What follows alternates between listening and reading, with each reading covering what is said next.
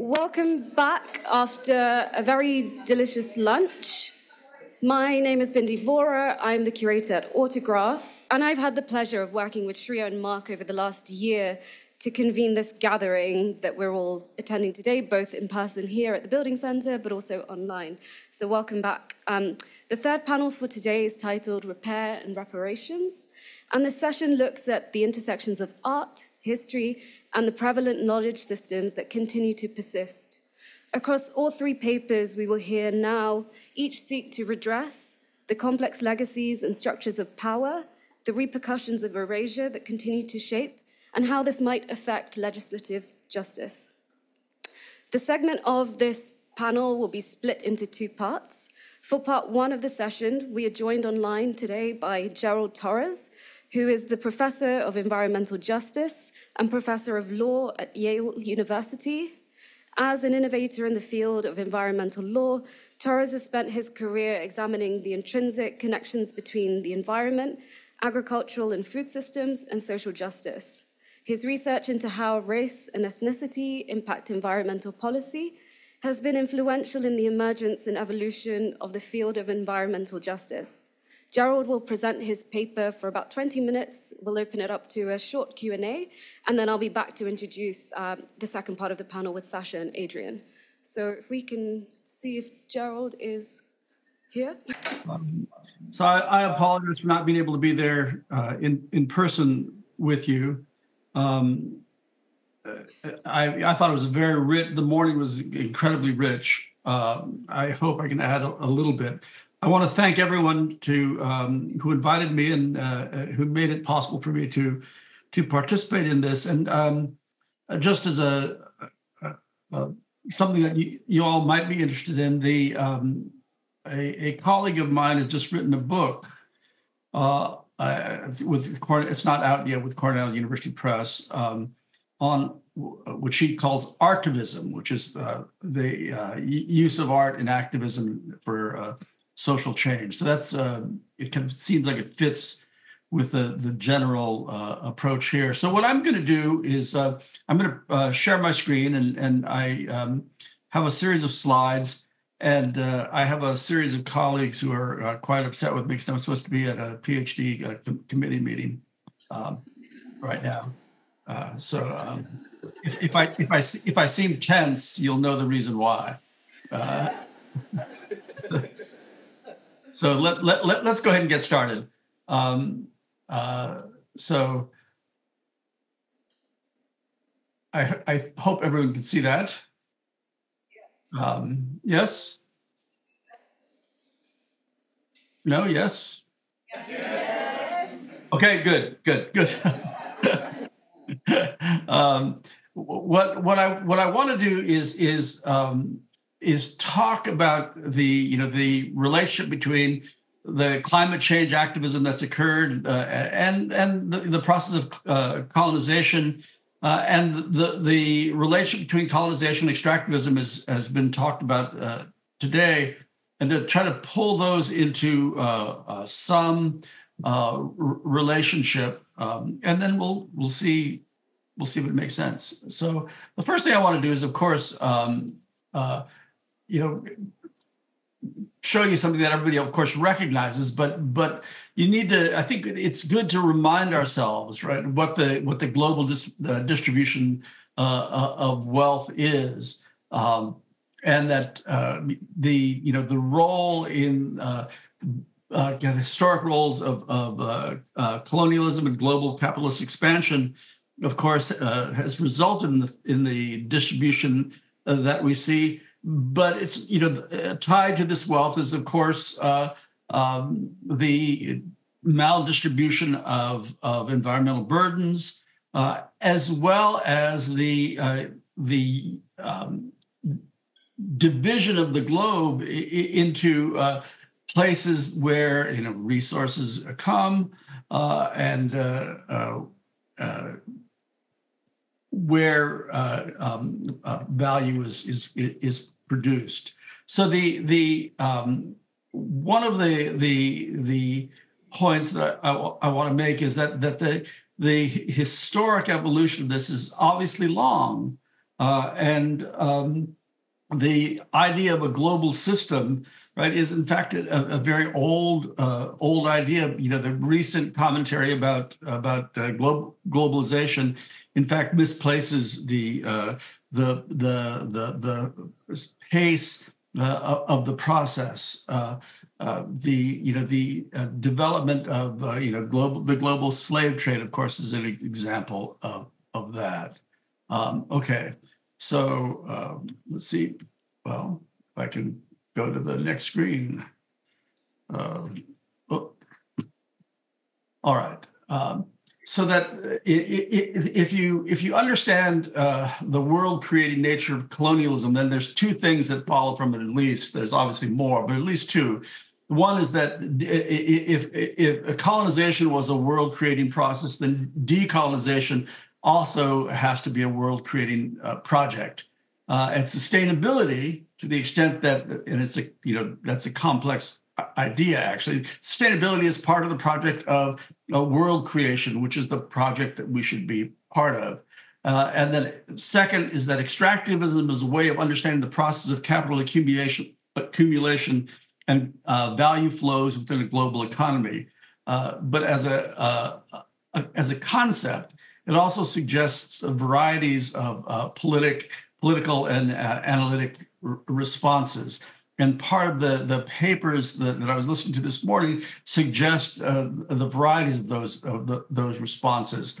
But they all have to be contained within this idea that what we're doing is a world creating project, and we have to be committed to that.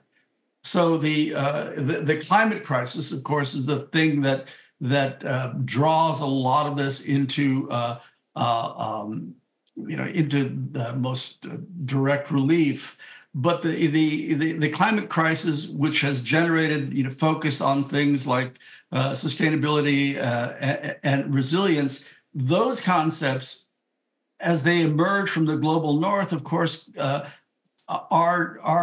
take a lot of their meaning within the context of an extractive world system, without understanding exactly what sustainability and resilience would look like in a more just world. So let me give you an example. So, the current one of the current fads in the sustainability process, especially by global financial movers, right, is the what are called just energy transition projects.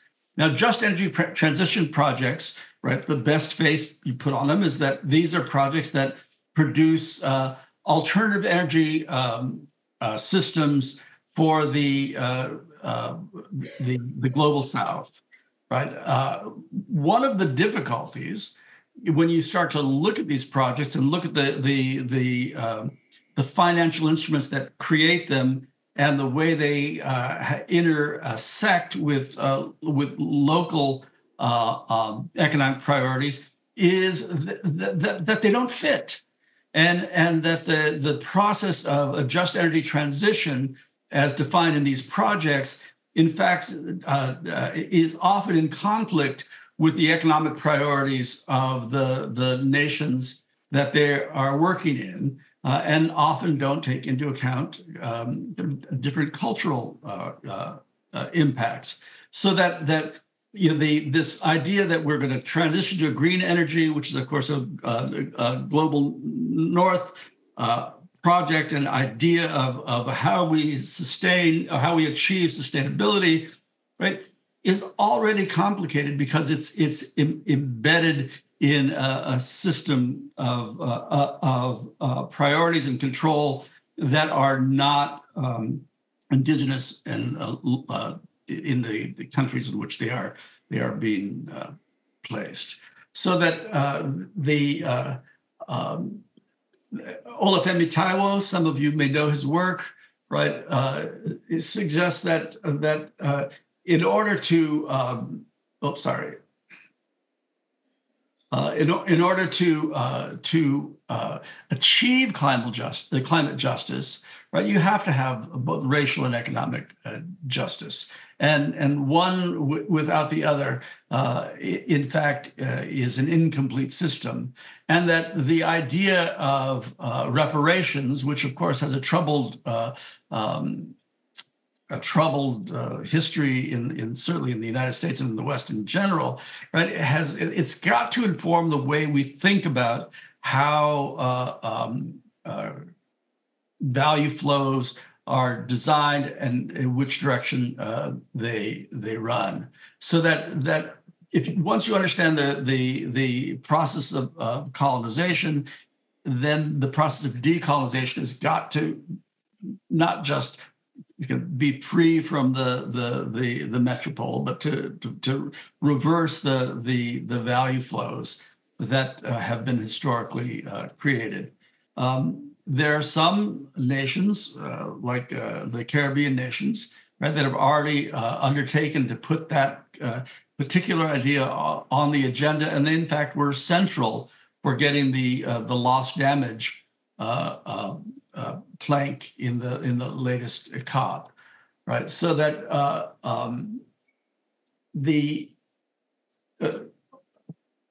Olafeme argues, right, that climate justice is achieving climate justice is essential for averting a catastrophe, and that we need to take seriously the project of rebuilding institutions. So reparations isn't just about money, right? It's actually changing the way in which we organize decision making and the way in which we conceive of the ideas that have pushed and generated the claims about sustainability. So loss and damage, right, is the internationally is the rubric under which these fall, but there's no official definition of loss and damage. The calculation of what the damages are, right, isn't fixed, but in fact can be outlined, right? But also is one that is continuing to accumulate.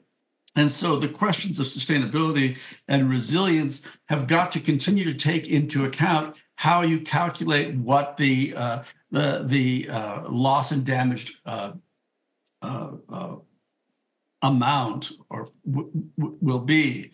It's when you think about reparations and loss and damage, right, and things like that, and people often view them as kind of controversial.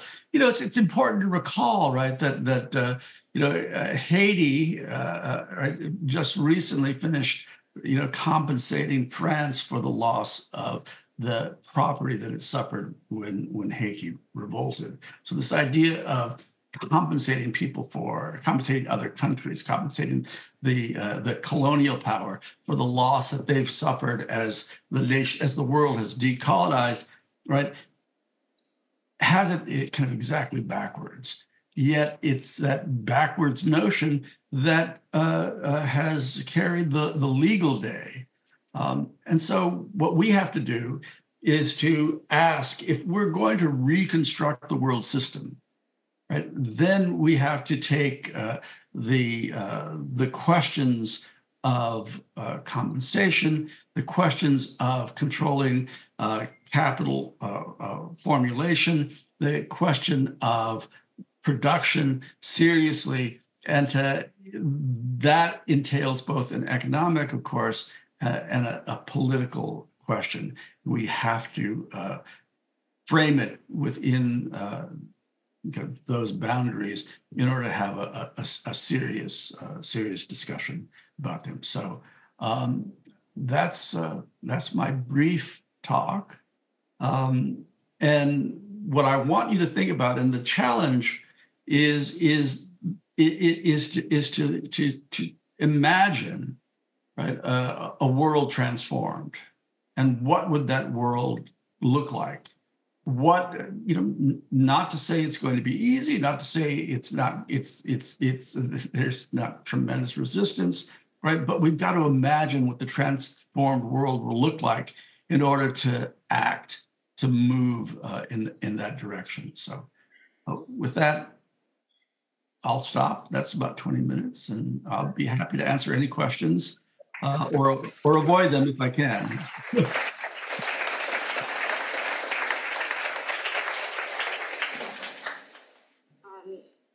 Thank you, Gerald, for that incredible presentation. I think for me, what it kind of drew upon was some of the previous sessions from this morning, where it looked at these tensions that are created and actually what comes of those tensions. I know you opened up a very generous question for us all that are here to consider, and I don't want to hold up too much time, so I wonder if there are any responses to the kind of proposition Gerald put forward to us just now to think about what it could look like. What does these acts of change or these tools that we might, adapt to or use or utilize, and what that might look like. So I don't know if anybody has any comments or questions. Yeah, we've got one at the back.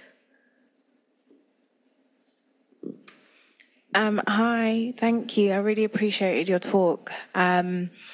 You brought up some really important points about the voice of the West, and particularly, I'm really interested at this moment of the relationship between whiteness and the knowledge production coming out around climate crisis and mitigation and loss and damage.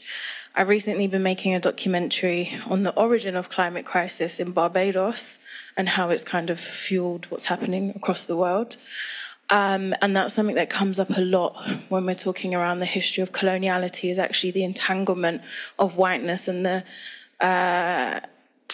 positioning in the environmental movement today of whiteness. And I'm interested on what you're thinking around decoupling from that ideological perspective and framework, but how do we also make sure that the knowledge that is coming out is from the Caribbean, is from India, is from Ghana, and that it is more robust in the way of thinking away from these colonial frameworks. So I'm interested in what you're imagining, and how do we move the voice from the voice of environmental degradation and whiteness? Let me answer in two ways. Domestically, I'm working in two areas. So environmental justice, I work with from the ground up, right, with the communities that are suffering the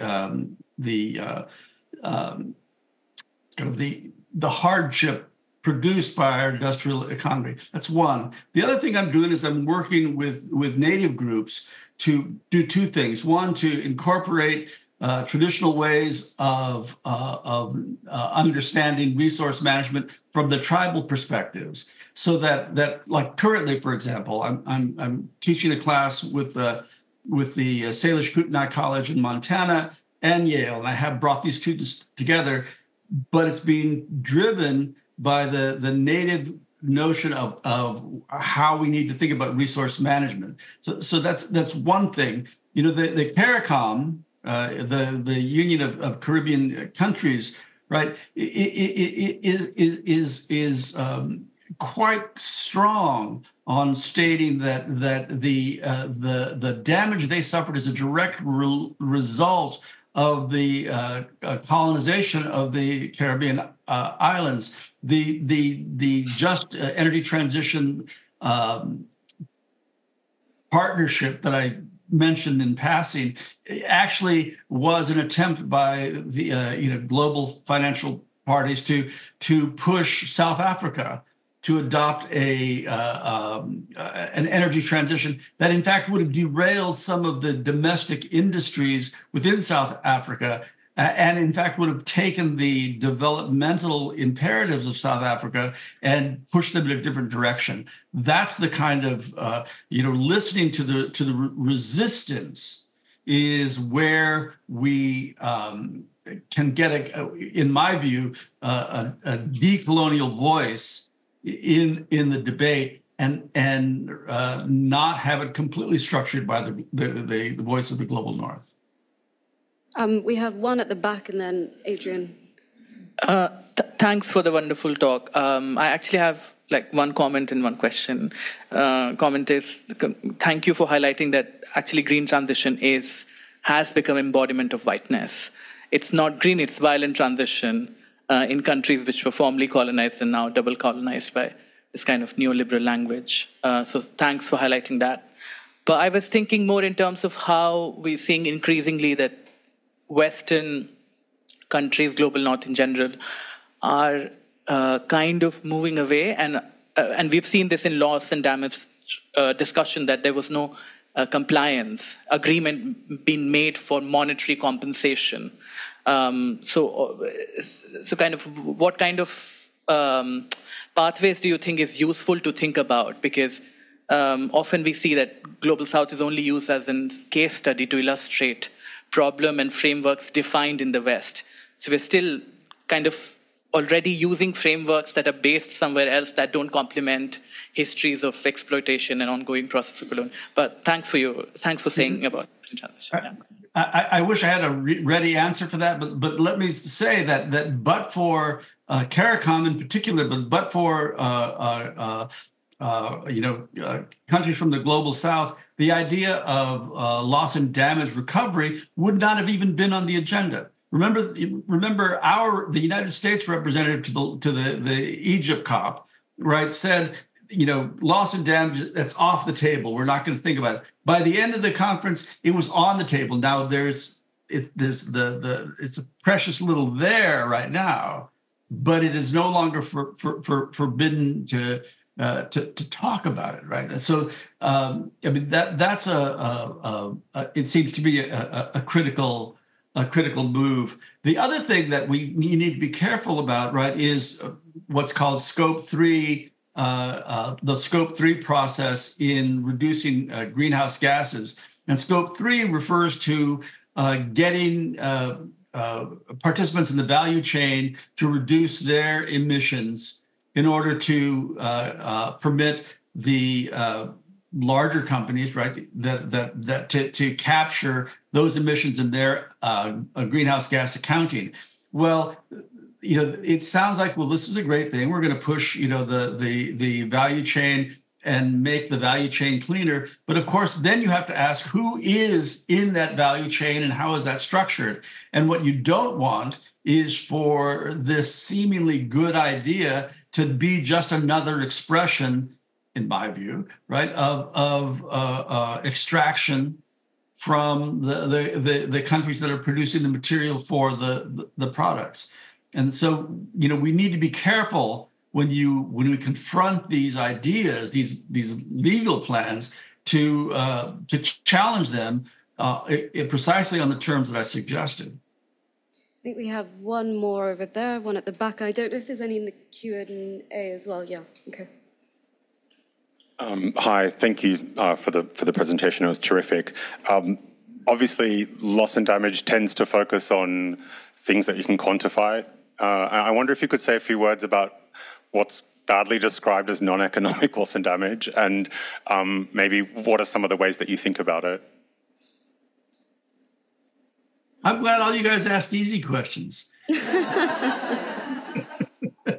One of the things that's happening actually inside the United States government, which is a major change, right, and it could, of course, easily go away, right, is to think about how you quantify what are called in the literature ecosystem services, right, and how you have to then factor those into the calculations when you're making a regulatory decision. We might take some lessons from that to ask, how can this be generalized? That's one.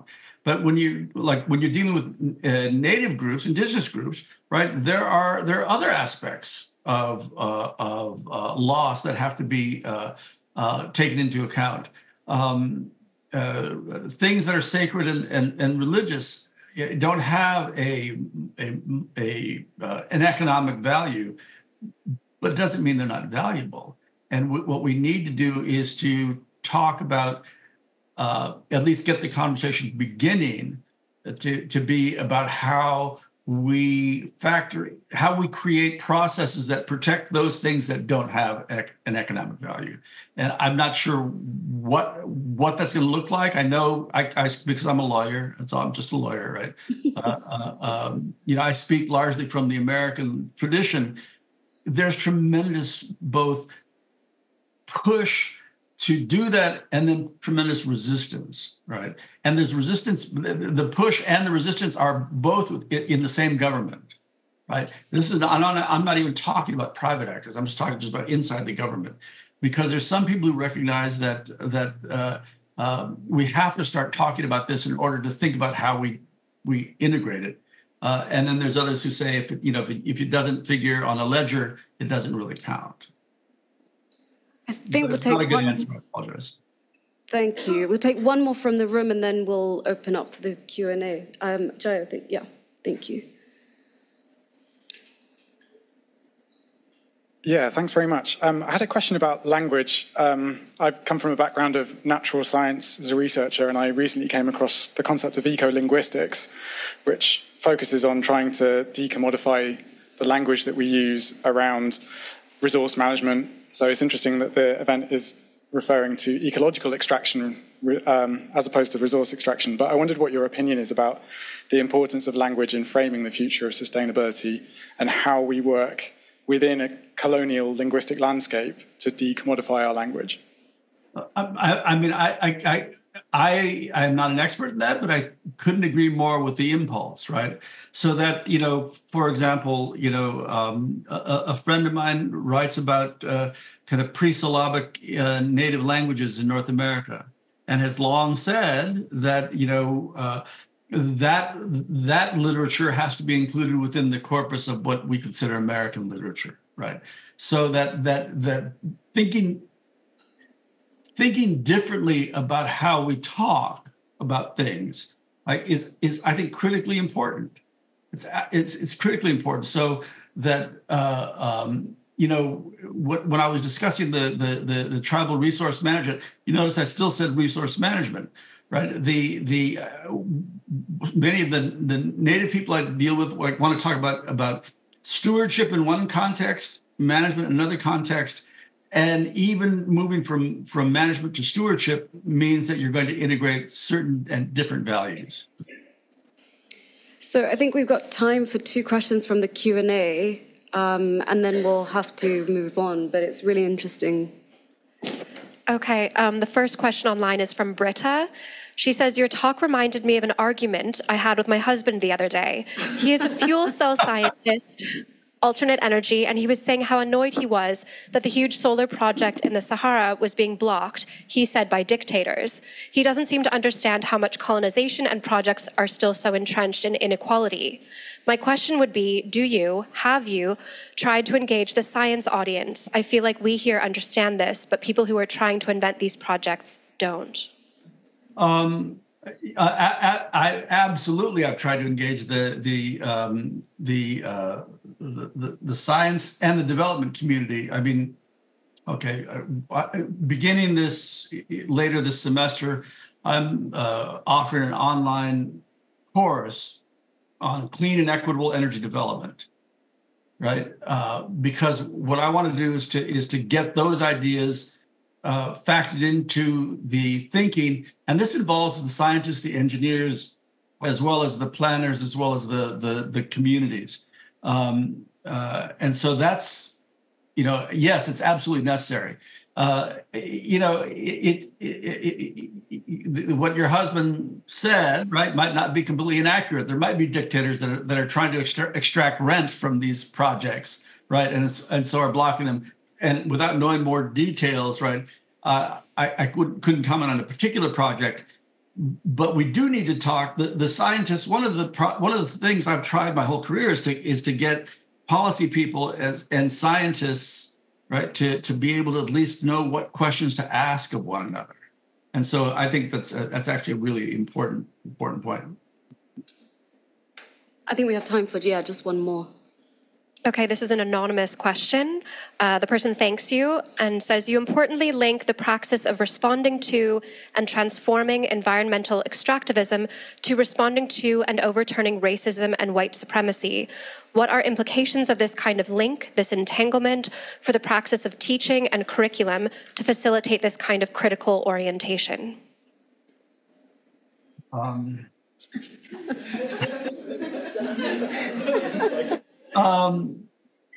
That's quite a tough question. In the United States, half of what I teach is illegal in the other half of the United States, right? But if you confront decolonization, right? There's a comment, right, that I like to use, right, that are true, that gets people to understand this, right? Like behind, back of Manchester, there was Mississippi, right? And that racism didn't create slavery. Slavery created racism, right?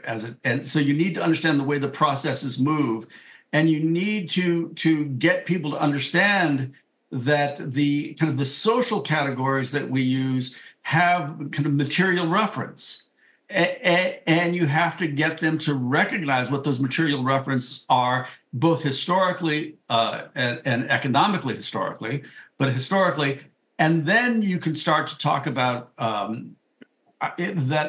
the necessity of dislodging things like white supremacy, right, in order to be able to see clearly what the solutions for the environmental crises that we're facing really are. And, not everybody likes that. We'll see. I know there were many more questions both in the room and online, but I'm so sorry we've run out of time. But if you could all join me in thanking Gerald Torres for his wonderful presentation. Let me thank you. This is, I've got to run to my PhD committee. I'm sorry, we missed all of that. Everyone was cheering too loudly. I said I apologize, but I have to run to my PhD committee. Enjoy the rest of your day. Thank you so much. Bye-bye. Thank you.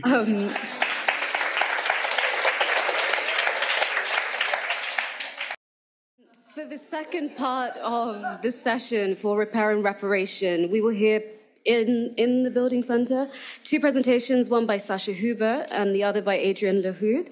Sasha Huber is a Helsinki-based multidisciplinary visual artist of Swiss-Haitian heritage, sensitive to the subtle threads connecting history and the present. She uses and responds to archival material within a layered creative practice.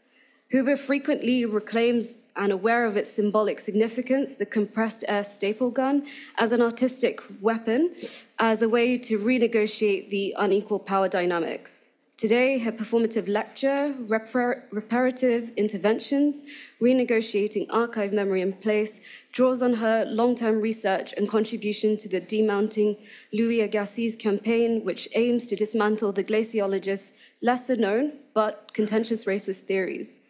Central to Huber's work, Tailoring Freedom, are a series of photographs made in 1850 of 7 enslaved individuals on the South Carolina plantation in the US. This talk amplifies the legislative case, the connections to the archive through agencies of change. Based on the open letter brought by the descendants of Agassiz, who wrote to Harvard University to repatriate the photographs and return them to the descendants of those portrayed. The second presentation is by Dr. Adrian Lahoud, who is the Dean at the School of Architecture and Fellow at the Royal College of Art. His research work is focused on architecture and urbanism within the Global South.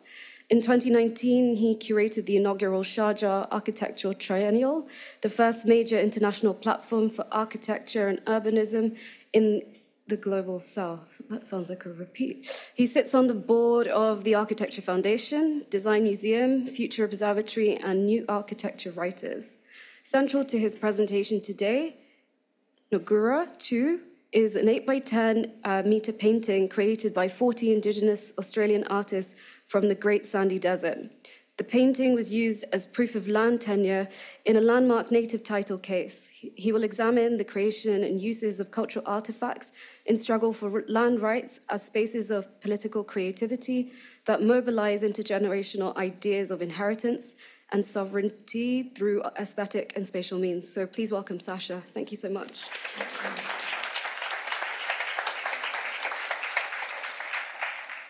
Thank you so much for the invitation to be here, Mark, Bindi, and for organizing this incredible conference. So the performative portion of my short talk is the reading of that letter of the descendants. But before I do that, I wanted to give a bit of an idea where this all started. 2004, I discovered the staple gun for me during my MA studies. And it was from a visual decolonial perspective, dealing with people that were responsible of the troubles in Haiti. And that came as a reaction to my mother not wanting me to go to Haiti to meet our family. And that made me to want to know more about the reasons why is it in Haiti as it is. And now it's very actual what is troubling us, what's going on at the moment. So my sister then gave me this book that was published 2005, which was about Swiss involvement in the slave trade and slavery, anything that we didn't learn at school. Even today, it's not really taught. Switzerland didn't have a colony, but many colonists and contributed to the wealth that we have there in Switzerland. And it was written by the political activist Hans Fassler, whom also wrote about Haiti's connection, and I felt I need to meet him. I contacted him, and we met first time in June 2006 in Switzerland, and we got to talk, and I could show him my work. It was this portraiture series, Shooting Back, Reflection on Haitian Roots, where I, for the first time, shot back at individuals. And then from that moment on, he kept me informed about his activities. In 2007, he founded the Mounting Louis Agassiz campaign. One chapter in this book was about this Louis Agassiz. Who was he? He was a Swiss glaciologist, having over 80 places named around the world after him, plus on the moon and Mars, and 7 species, so he's kind of all over the place. This happened even after he moved to the States. I just wanted to quickly say something about these archival images. This is after the big earthquake in San Francisco in 1906, so somehow the nature took care of its own, and it's a very powerful image. And I used it for the first time during a residency in Aotearoa, New Zealand, where there is many earthquakes. And the exhibition was called Agassiz Down Under. So Hans noticed that in 2007, when Agassiz's birthday was celebrated, that he was really celebrated. Everything was about his merits relating to the glaciology, Ice Age theory, which he didn't invent, but it sounded like he did how he spoke about it. And he knew that after Agassiz moved to the States, he was invited by Harvard in 1846 to lead a lecture series that he then saw black people for the first time. And what it did to him, he developed in becoming one of the most influential racists of the 19th century. He was one of those suggesting segregation in a governmental level, was a forerunner of apartheid, really. So Hans started then this campaign and invited me to be part of the committee. And the idea of the committee was to rename one of the mountains in the Swiss Alps on the border between the canton Bern and Wallis after Renty. Renty was this gentleman, Renty Taylor. He was Congolese born still before he was kidnapped and enslaved on a South Carolina plantation. At the time, the new technology of photography was invented, and Agassiz used it to document. Also, he commissioned a photographer to document 7 enslaved people on a plantation. Among Renti was also his daughter Delia. So the idea was to rename the mountain after Renti, in honor of Renti and people who experienced similar fates. And this was the moment when I really felt that I want to do more than just, give my name. It was for me then at that time, the first time where I felt I need to leave the space of the studio and go out. And then I started to plan my first, that I call nowadays reparative intervention, to the mountain. And I made this sign with Rentihorn on it, a short story, what is it about. And my first idea was to go by foot to the mountain, but I couldn't mountain climb, something I couldn't practice in the flat land of Finland, where I live since 2002. But I didn't want to lose time, so I had to go in this way through the air. It was really about the moment of changing that name in this symbolic, but still real renaming. And I didn't ask any permission to do this, really. I just then went there with my photographer and started also a petition website where people around the world could give their name if they liked this idea, and it's still online, actually. I made a drawing of Renti dressed up because all the persons were literally stripped of their humanities without clothes, photographed. So I made this drawing to symbolically give this dignity back, because I kind of tried to imagine how it must have felt like standing in front of strangers, in front of this wooden box, looking at the people and not knowing what it does. So I assume that they never seen what came out of those photographs. This was then the installation. Then I want to show you places that have been renamed that are called ecologies, because the Rentihorn doesn't exist yet, like officially. Just in the virtual world, there is this Peak Finder app, and I know the developer, and he changed Akasishorn into Rentihorn. So virtually it was changed. Few places were renamed after women of color. But I don't have so much time now to talk more about it. So the petition website was a good idea because 2012 we were contacted by Tamara Lanier. She's the great-great-great-granddaughter of Renti. Her daughters noticed this website, and this was really something I couldn't have anticipated that this happens. It was really very powerful because she could speak about Renti, who he was as a human being, something that was completely taken away from him. So she decided to come to Grindelwald, to this village near the mountain, where we could make an exhibition there about the racism of Agassiz, something that most people didn't know much about. And it was kind of a little bit of a compromise because the mountain was not officially renamed. So she was there speaking about Renti, that he could, for example, read, that he was a spiritual man.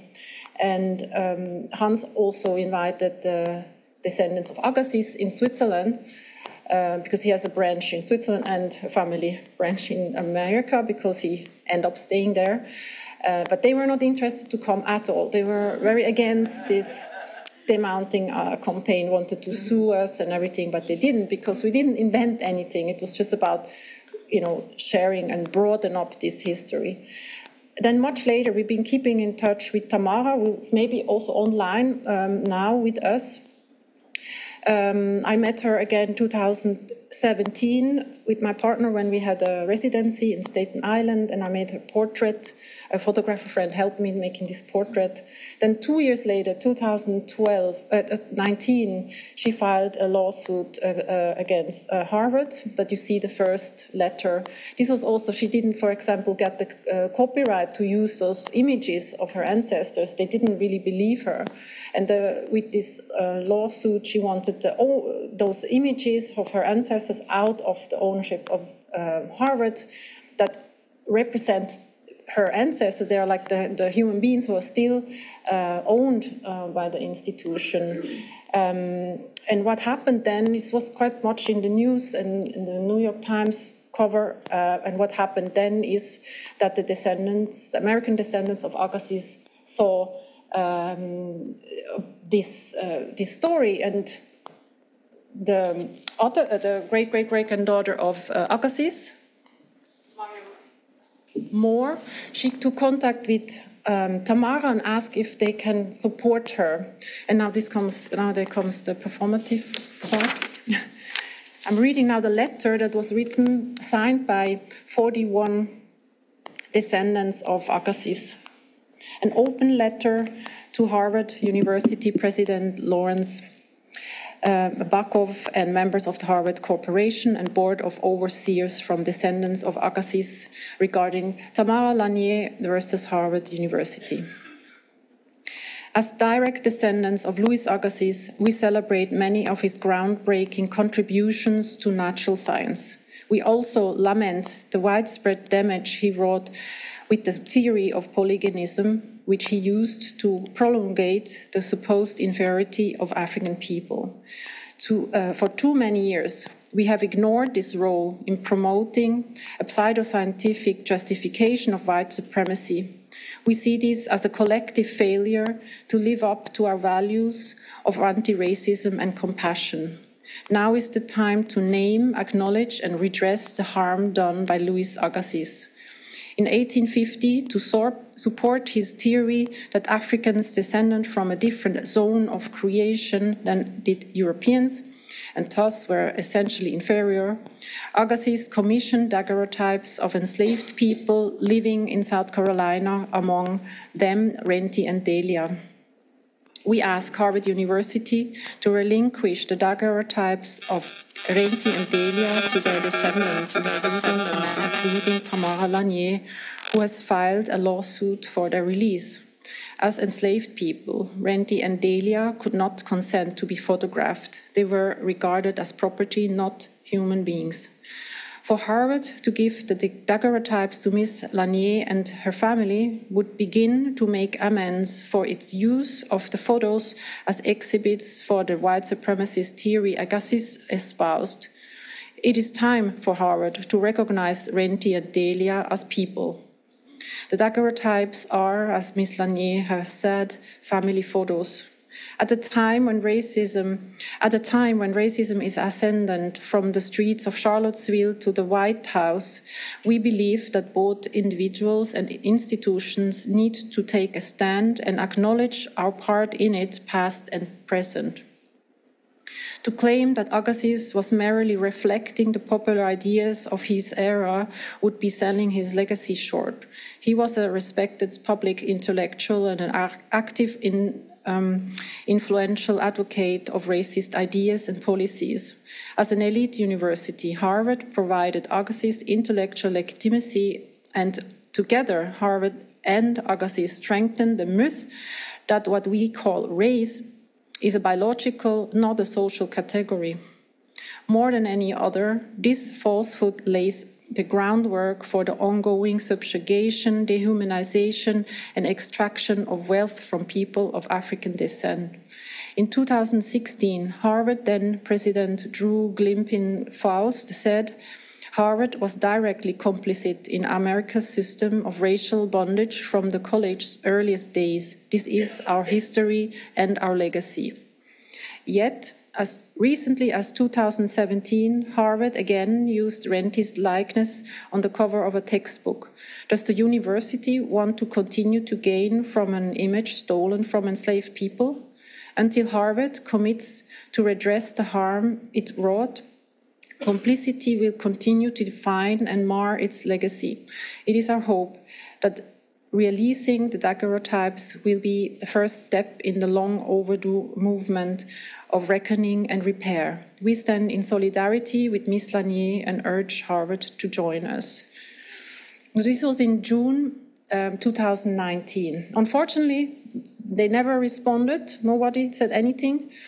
The case was firstly dismissed, then it went, and her lawyers are Benjamin Crump, as you could see from the image, and Josh Koskov over there represent her for free. They offered her that they would like to help her. And then it went further. It got again dismissed, but then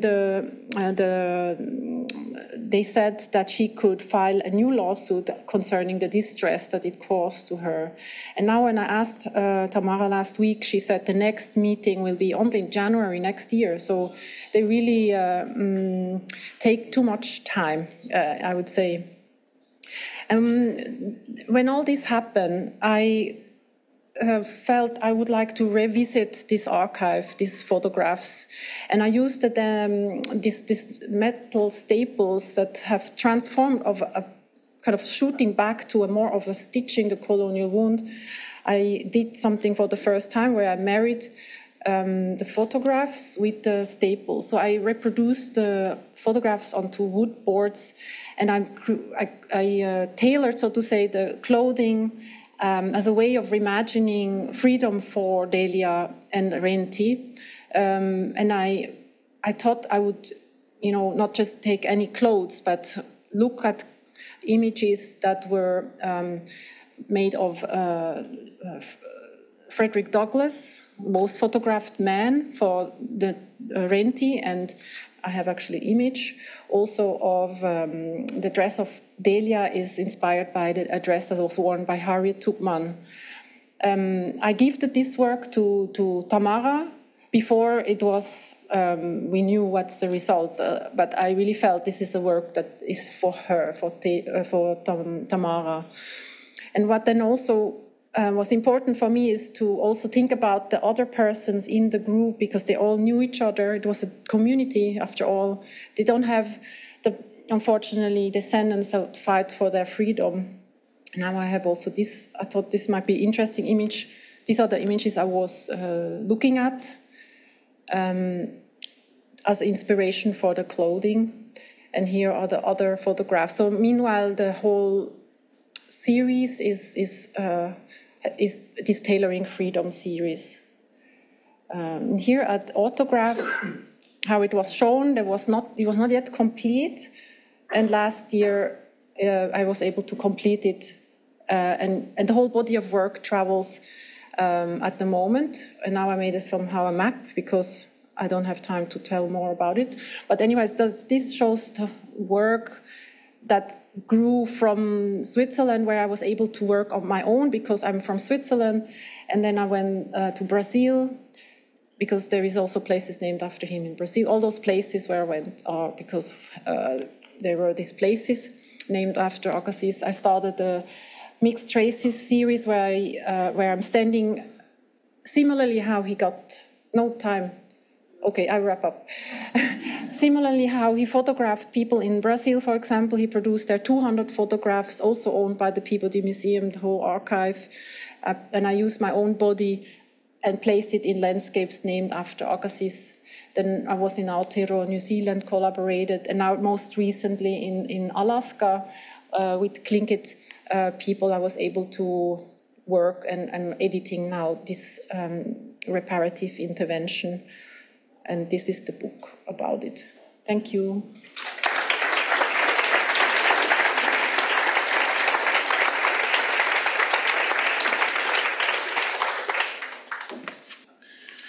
Great.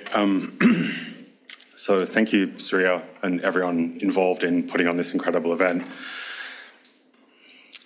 In 1993, in the aftermath of Mabo and the establishment of the Native Tidal Tribunal, a group of communities from Australia's Great Sandy Desert met at Lampuel at the northern end of the Canning Stock Route to explore making a native title claim. Kimberley Land Council Chairman and claimant Kurunjinpi Ivan McPhee explained to those assembled that under native title, the claimants would have to prove three things: our culture, our law, our traditional law, where we come from and who we are, and where we walked on the land. For the next 4 years, and working alongside the anthropologist Daniel Vachon and the manager of the Monkaja Art Centre in Fitzroy Crossing, Karen Damon, the community would return to country and try to define the native title claim area. The question for them was how to establish in front of an Australian legal tribunal their culture and law, where they came from, who they were. In other words, what in the eyes of the Native Title Tribunal would constitute proof of intergenerational land tenure. Then they made a startling decision. They decided to make a painting. The community, comprising 10 family groups and 4 language groups, first had to decide what kinds of stories to share with each other.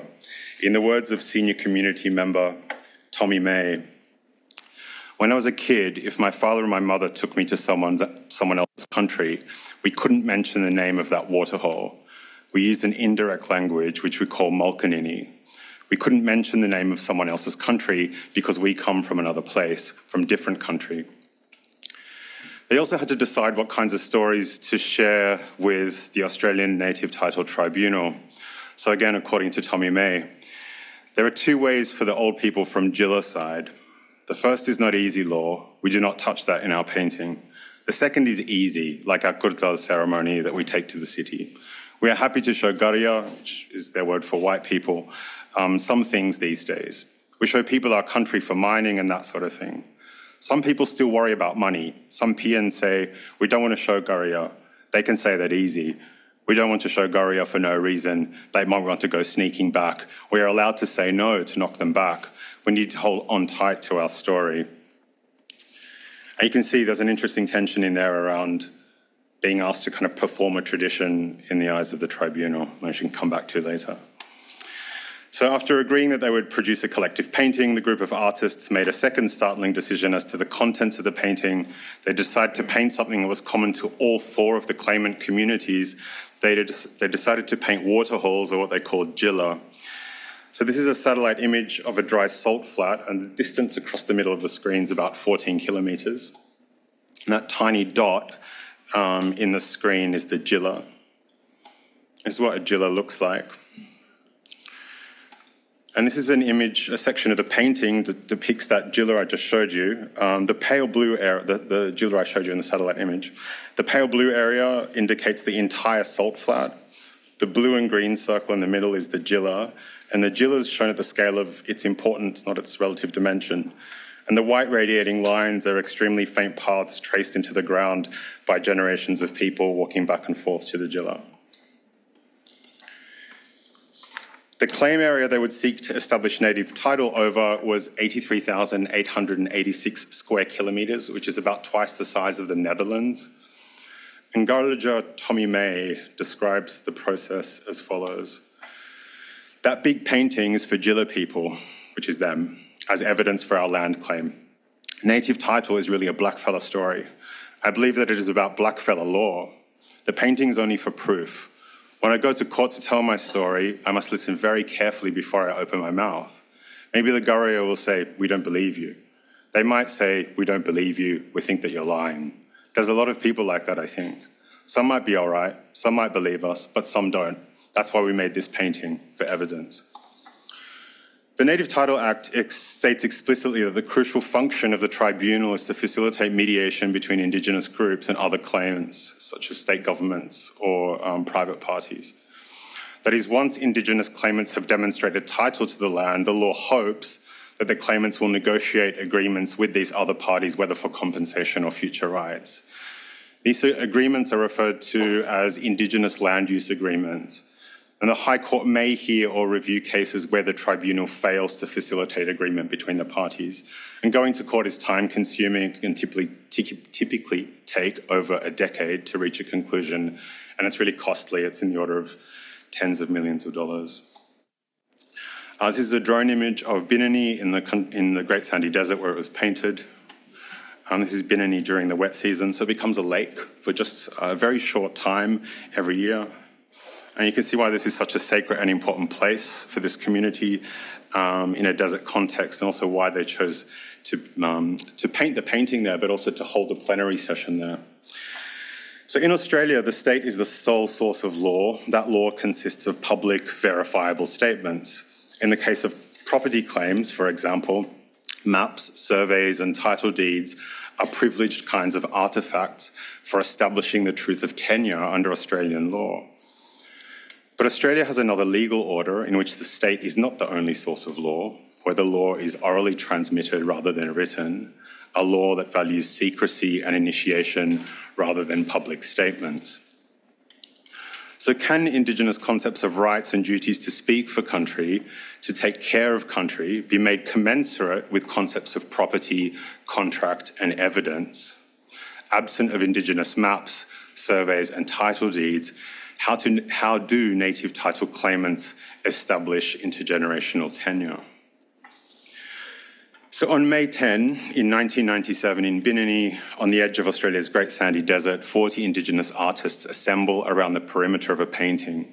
The canvas lies flat on the rust-coloured earth like an iridescent carpet. It's been painted as proof of land tenure in a native title claim.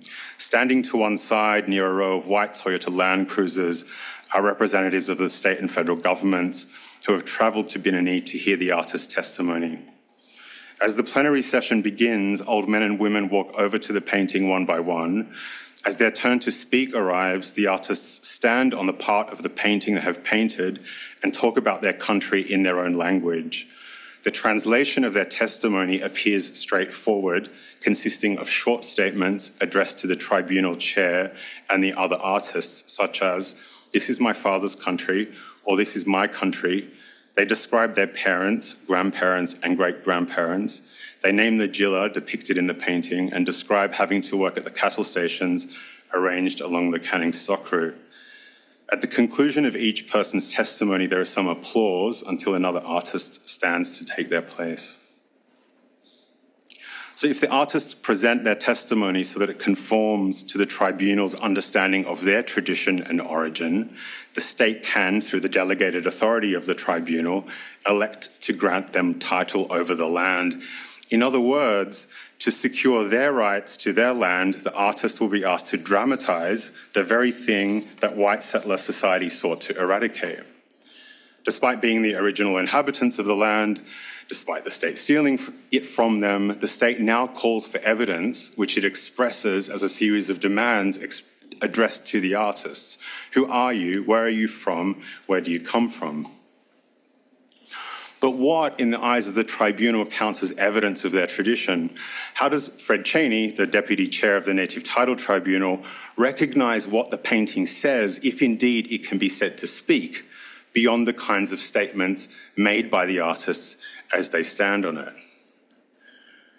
From the perspective of the white settler state, testimony depends on the self-possession of the speaker and the impression of logical consistency in their speech. The state tries to negate the dissipation of the self and the asynchronic time of the dreaming by ordering the witness, by calling the witness to order themselves as owner of themselves as individuals. But here in the desert, the state's call to order becomes porous. The cordon the state tries to tape around the self can't complete the work of enclosure because the painting the cordon surrounds shimmers like a portal between realms, between other bodies standing in other times and in other places. The words of the artist's answers are diligently recorded by the tribunal's scribe, but the totality of their enunciation confounds documentation and escapes translation. It resounds through their assembly, it ripples through the rounds of shared silence and laughter that pass between them. The 40 artists respond to the liberal desire for alterity by making a painting as proof, by testifying on it, by holding the tribunal on country. They convene a polyphony in response to attempted enclosure. That ancestral chorus refuses the evidentiary to better evidence their own incommensurability. And in that momentous gesture of incomplete presence, that is also a withdrawal, they offer an invitation to white Australia to join them. So this is the painting that they made, and it's titled Nugara 2. And it's so much more than a painting. It's a strategic intervention in a land rights claim, one that adopts and adapts traditional laws and stories about country to produce legal and political effects using aesthetic means, which makes it completely singular in an already rich tradition of Indigenous Australian cultural production. On one hand, it's a map in a cartographic sense, since it might be still said to point to things. On the other hand, it's far more than a representation. It is indeed, in a very material and literal sense, country, as those involved in painting have always pointed out. So when you stand on it, you're in country, no matter where that painting is. It's the expression of law and the way rights to tell stories about country are differentiated amongst different community members. It's a historical narration of the emergence of the landscape. It's a site for ceremonies of cleaning, maintaining, and awakening. It's the embodiment of kin and the home of ancestors. And it's a carpet. You can stand on it, you can dance on it, you can let your dogs walk on it. It's a plan, both in the literal sense of marking out spaces for the artists' bodies to sit and paint their respective areas, but it's also a plan in the deeper and more profound sense of an intervention that attempts to shape a future action. So in the course of the final determination, 10 years after that first plenary session and 14 years after that initial meeting in Lampuel, Justice Gilmore of the Federal Court of Australia concludes his judgment with the following words. Can I say that in making these orders, this court does not give you native title, rather the court determines that native title already exists. It determines that this is your land and that it has always been your land. And then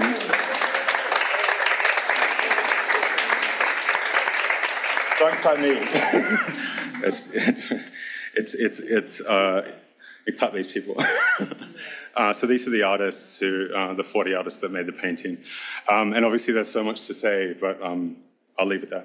Thank you.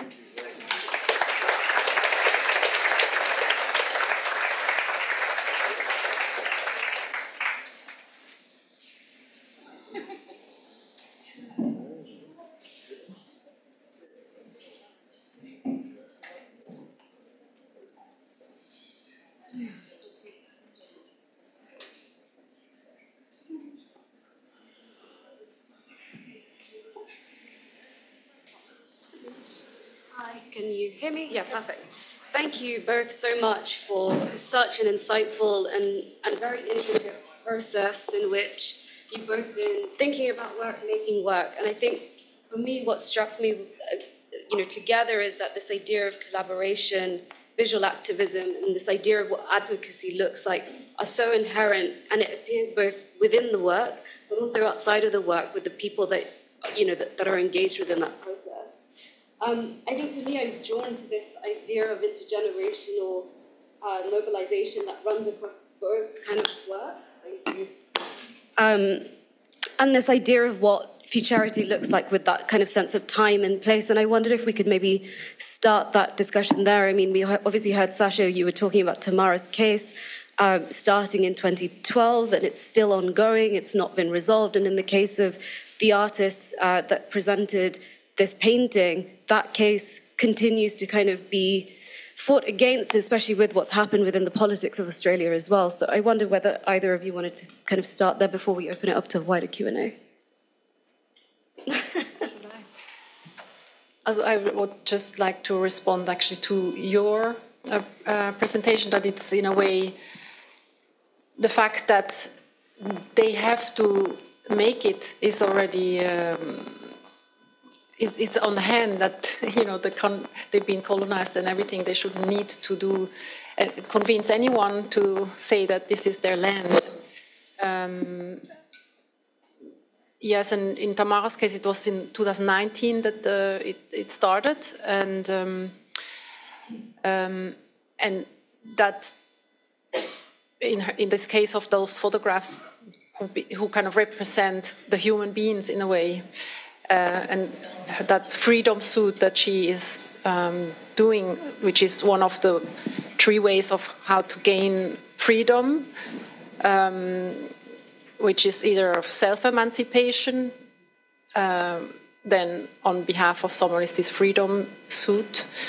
It was, really, I'm curious what will happen out of this situation, and Ariela Azulay talks about, she says, empires wage a war on intergenerational memories. And we know that, one of the main things we see in Palestine at the moment, the number of institutions, universities that have been destroyed, etc. This is always a key component of the colonial project of empire, which is to rob you of your own history. And the reason you're being robbed of your own history is because your history is a vector of strength and solidarity, because every time you resist, you reactivate that history in the present, and so it's not an accident that this is exactly. And there are different ways that empires do it. In Australia, the idea of Aboriginality as a kind of black blood was meant to be bred out of you. Yeah, slavery through partum sequitur ventrum, which is the kind of Virginia Slavery Act from the 1600s, says that the offspring of a woman who is enslaved, the offspring belongs to the owner. And then there is just the history of destruction that we know about and that is everywhere. And so for me, actually what a kind of anti-colonial project does invariably is to try to reactivate those histories, those intergenerational histories. And I think what's really interesting for me and what's really exciting about this event is that there are so many ways to do that.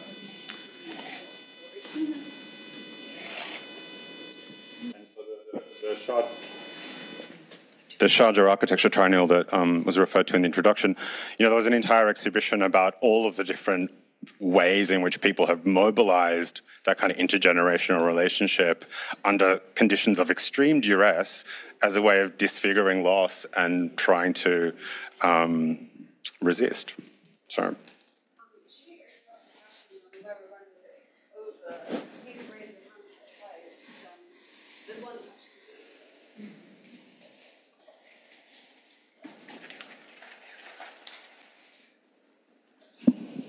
Thank you so much. My question's for Sasha, but I think can also be broader for everyone.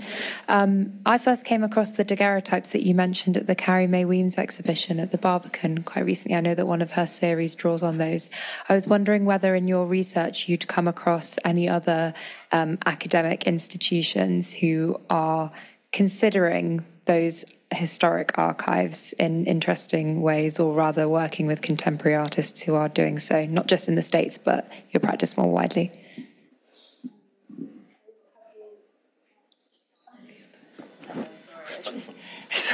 Thanks.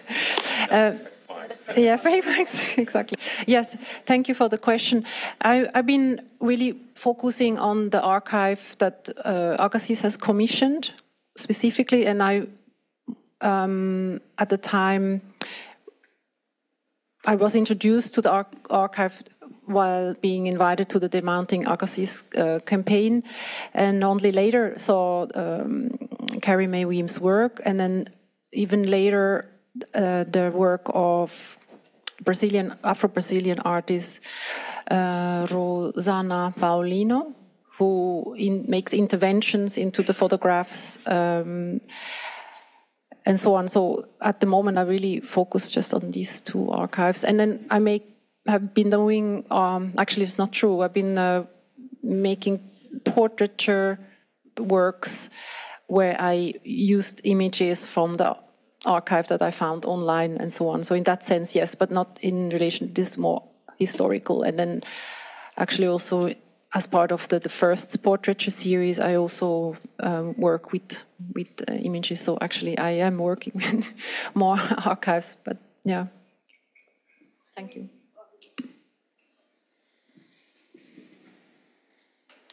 Thank you. Yeah, thank you both so much for such excellent, really wonderful talks. My question's also for Sasha. You touched on it a little bit, but I just wanted to ask if you could speak a bit more about the deliberate decision to use the staple gun and the staples. It would just be really interesting to hear a bit more about that specific decision. Thank you. Yeah, so that's an interesting thing, because the moment when I had the idea to use the staple gun is a moment I don't remember anymore. I just remember that I made a test with it. I don't know anymore why I wanted to use it, but I just somehow tried it out and then immediately realized that it has lots of power in it, because the weight of the tool is like a gun, the sound, you have to protect your ears and eyes and all that. So, and then it came together with this moment of being frustrated of not going to Haiti. And then I realized, okay, I want to use this now as a way of responding to this unjust history, but then quite soon after realized that I'm creating portraits of people that have been written down in history, that have done so much harm, that it felt like I want to stop to use my energy to make portraits of them, even though I also portrayed Agassiz in this way. But then I shifted that methodology, and it really became more of a stitching of the colonial wound, because the result looks also like stitched, but it's something that goes under the surface, like under the skin, and it's permanent, and there's also lots of pain in there at the same time. So that's that, and it's been kind of like a red thread throughout the whole practice, but that kind of branched out to other medias then as well. Thank you.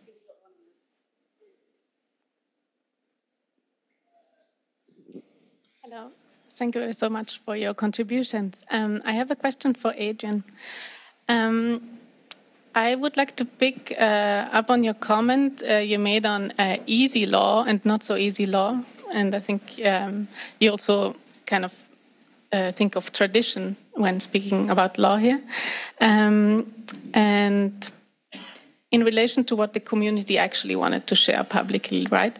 And then wanted to ask you, how do you think translation, which you also talked about, the translation of the testimonies actually, what role does it play? How is it activated? Yeah. So, in a way, I think the translation, the words, kind of didn't matter. And what's so absolutely stunningly brilliant about these 40 artists was, so they recognize, Australia's like a white, liberal, thinks of itself as a kind of tolerant, multicultural society, yeah? So in its kind of self-conception, it's curious about alterity, yeah? And is curious about the other. But it also, and they know this, it wants the other to act like an other, And so in that distinction between what they share and what they don't share, they acknowledge that the withdrawal of something from the court it's like not evidencing things, yeah, being not secretive exactly, but not coming forward with everything is actually the best evidence that they can give that they're Indigenous. So it's a kind of reading of the psychology of white Australia and kind of giving back, which is why I say, that they it's a kind of incomplete presence, which is also a withdrawal. And in that moment, that becomes the best kind of evidence. Yeah. So, I mean, it's yeah. I think that's what I find just absolutely brilliant about this particular work. Amma writes, those presentations were exquisite and deeply moving. Thank you so much. Could you both speak to the importance of modeling and disseminating these stories of white and white settler accountability and reparative practice? I feel like these are the stories that are never told. This is the repair we are so often told is not possible.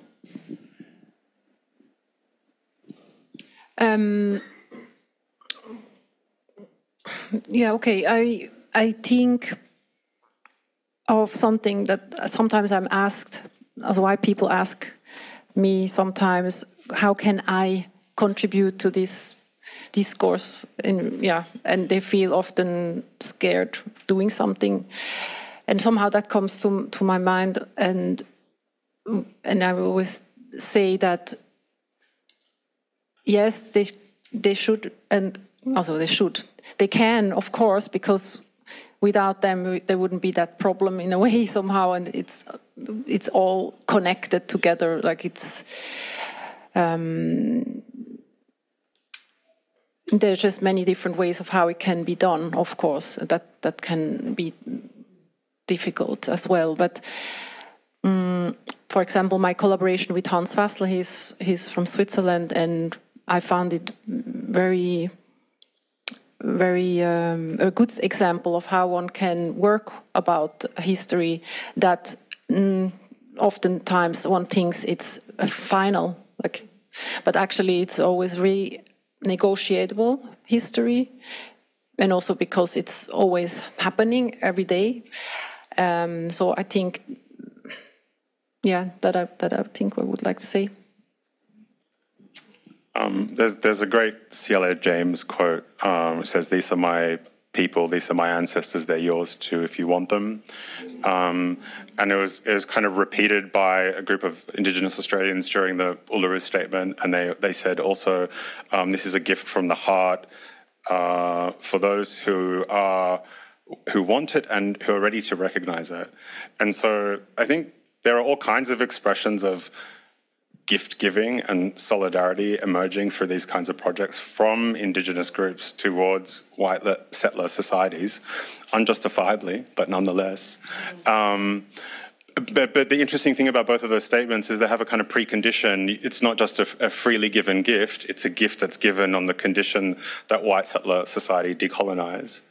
And it's an opening to create a joint future. And I think, for me, I always try to keep those things in mind, that actually there are continually these gestures of opening up, but the opening up is dependent on, not on a kind of recognition, but on, they're not offering you Indigenous identity. They're offering a joint decolonial future. And I think with those kinds of things in mind, then for me, that's a really good way of thinking about like how, not dissemination is maybe not the kind of slightly academic way of framing it, but about solidarity. Come on.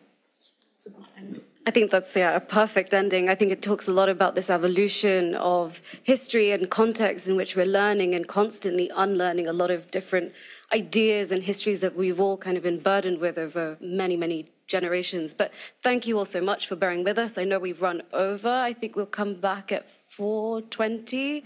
There's tea, more biscuits, and help yourselves. But please be back for 4:20 for the final panel. Thank you all so much.